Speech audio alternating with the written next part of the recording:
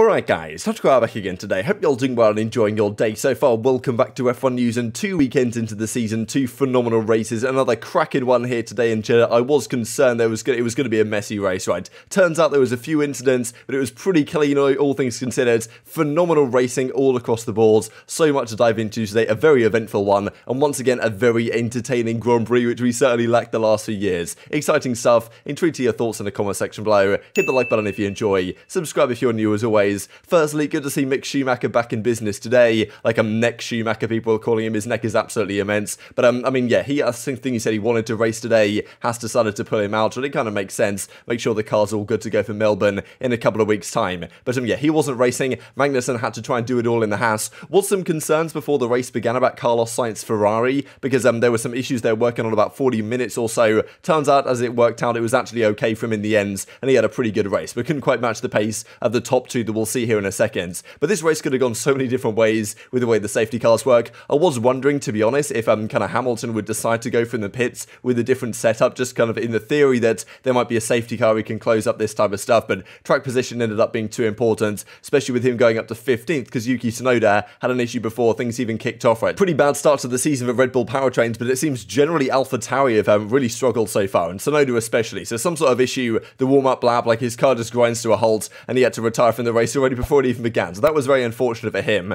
But I mean, yeah, still, the race of course goes on. This isn't the greatest quality, but just gives you an idea of what the race strategy was meant to be going in. There was a few cars that started on the hards, Hamilton being one, Magnussen being another. Most started on the mediums with the intention to probably do a two-stopper or either a one-stopper, which is effectively what happens. And with the safety cars, a one-stopper actually seemed more viable. And just the whole pit strategy went out the window at times. Just the timing of the safety car was pretty bad for Checo Perez, or well, terrible for Checo Perez. We'll see here in a second. But yeah, the degradation today, especially on the hards, didn't seem to be anywhere near as bad as we saw in Bahrain. I was thinking it probably would be another two-stop race, but turned out not to be that for the majority of the drivers and teams. So here we go, lights out and away we go. Perez gets a great start. It was actually Sainz who got a rocketing start off the line, but actually just the way Leclerc had to pull out and like kind of, well, the situation that went down at the front, Sainz actually got kind of boxed out a bit, and Max basically sent one down the inside. Doesn't get the move done here, but gets the move done just after turn 1. So Max already up into P3 at this point, and then George Russell makes a cracking move on Ocon. I was wondering really, like the Mercedes, the way it was looking in qualifying, whether it would actually even be able to compete with the Alpines, to be honest, or at least whether they'd have a back and forth affair. Russell gets past Ocon. Russell had a fantastic race, to be honest. I think a lot of people aren't really talking about him, what he managed to do in this Mercedes today, which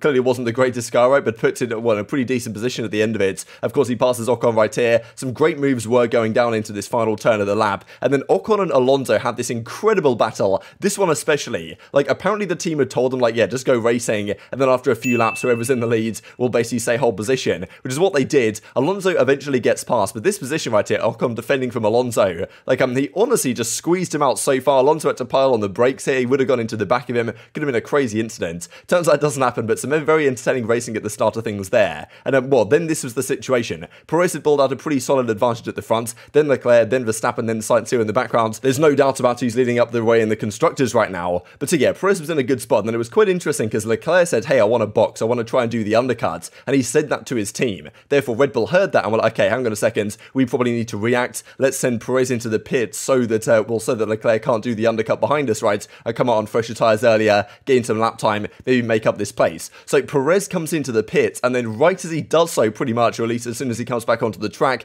then Latifi bins it in the wall. Unbelievable stuff from Latifi. Actually, before that happens, we'll talk about that in a second. Hamilton was on a bit of a charge, took down Norris, and he was on an interesting situation because starting on the hard tyres, they started to come in for him about like lap 9 or 10, and he was ready to go a pretty long stint right here. I guess they were hoping that no safety car occurred, but that's exactly what happened. Like, he takes down Gasly as well. Hamilton was up to P10 at this point. He was kind of flying, and on this pace, a few more laps, he might have been in a fantastic position come the end of the race. Didn't really work out like that though, because Latifi, as I say, bins it in the wall. This is kind of the Verstappen spot on this final turn, and yeah, honestly, don't know what he was playing at here. Latifi's always a good bet to bin it in the wall. Of course, he did it last year's Abu Dhabi Grand Prix. But anyway, you guys know how the marshals are in Saudi Arabia. Took them a fair bit of time to clear this one away. The safety car comes out, puts Perez in a very tough spot, right, because he drops down to P4, and even though he kind of got P3 for a little bit, he ended up having to give that place back, because technically when Sainz came out the pit lane, he was ahead at the safety car line. Therefore, they had to swap round after the restart. So Perez from, well, on pole right at the start, he had a great start to the race, ends up in 4th position.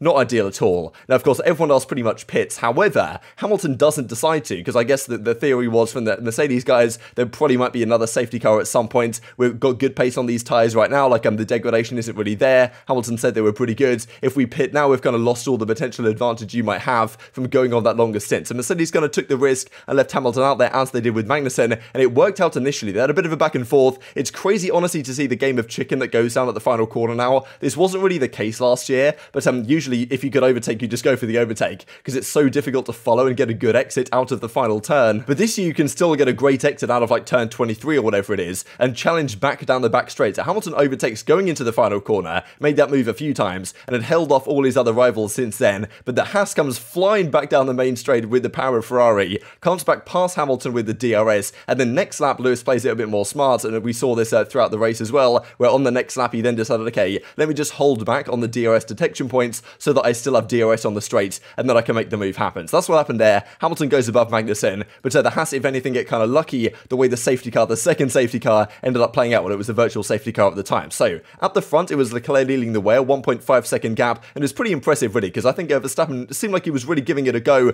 trying to get close to Leclerc, but supposedly from the pit wall side of things, like he was basically just taking it relatively easy on the tyres. The degradation early on seemed to be worse for Red Bull than it did for the Ferraris, so he was kind of taking his time, holding back maybe a little bit, and preparing for the end of the race for an all-out assault, which ends up exactly what works out. Because Ferrari had run the package so that they had great downforce through Sector 1, it was very much the opposite story of what it was with Red Bull and Mercedes last year. You guys might remember that Red Bull was so strong in Sector 1 last season, but it was Mercedes and the engine that they had that was really strong in Sector 2, Sector 3. This time it was kind of the other way around, like what Ferrari did, having a great advantage in Sector 1, 3/10 or so throughout that sector, but then the Red Bull would put it back with more straight line speeds because of the lower downforce. And of course last year it was Hamilton and the Mercedes that won that, so maybe Ferrari should have taken a hint that that was the way to go in the end. And if that's what Red Bull decided to do, works out very well for them. Now all of a sudden it looked like the race was going to be kind of boring, maybe Verstappen would put on another attack, but then out of nowhere on lap 36 everything goes down. Alonso's car just completely self-destructs. Like I don't exactly know what happened here. It was kind of sad to see because he had a really good race up to this point. He bombs out of there and was really struggling to get back to the pits. Eventually his car just dies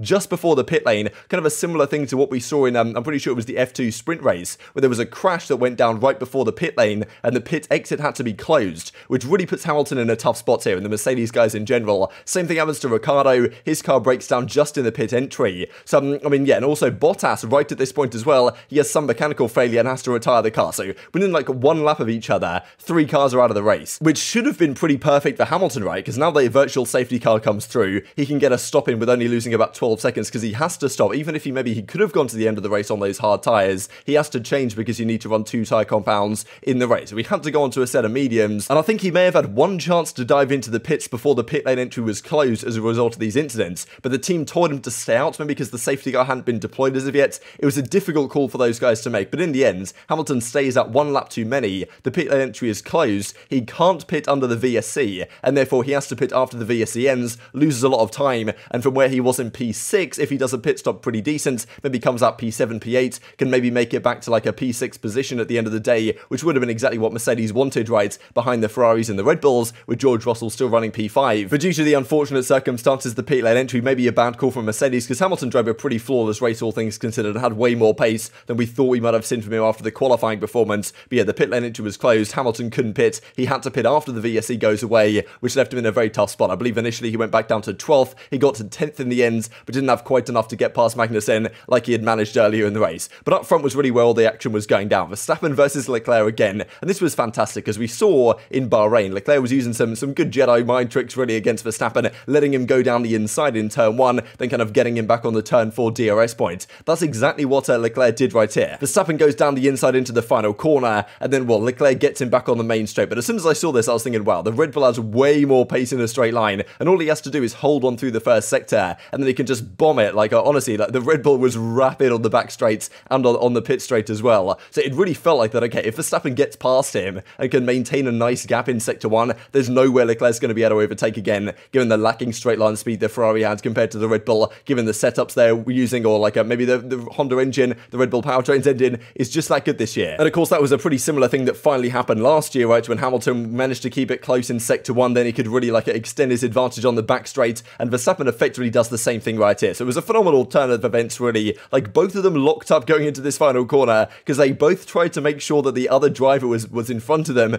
going into this Durex detection line you can see right here. And I mean, yeah, they both lock up going into this point. Leclerc actually just puts the power down because I guess he sees what Verstappen's playing at, and actually manages to get a good exit here and stays in front of him. And I was wondering whether the kind of flat spots on Verstappen's tyres could cost him here going into the next couple of laps, but that's not how it works out. Verstappen makes a phenomenal pass on the next lap, gets exactly what he wanted, and really went balls to the wall these last few maps, eventually gets past Leclerc. Like, yeah, some fantastic racing between these guys again. This time it's the other way around, and the Red Bull comes out on top. Seemed to be the strongest setup that they had this time, just for this particular circuit. Leclerc tried his best, couldn't hold on in the end, and yeah, the final corner though was very interesting, because for some reason Alex Albon decided to go up the inside and just dive bomb Lance Stroll. Like, both cars kind of got destroyed at the end of it, especially the Williams. He had to retire, and therefore there was double yellows, I believe, in Sector 1, but the drivers were on the final lap of the race. They don't care. They were trying to do their best. A lot of them were just bombing through anyway, not really slowing down at all, and obviously in that type of situation you are certainly meant to, but you know, you kind of can't blame the drivers in a way, just when you're in that kind of last lap situation and you're trying to fight for the win. But anyway, Verstappen gets the job done, his first victory of the season, and well, as Charles says, it wasn't enough today. Oh my god, really enjoyed that race, and it was not just enjoyable, I'm sure, for these guys to race in, but also fantastic to watch as well. So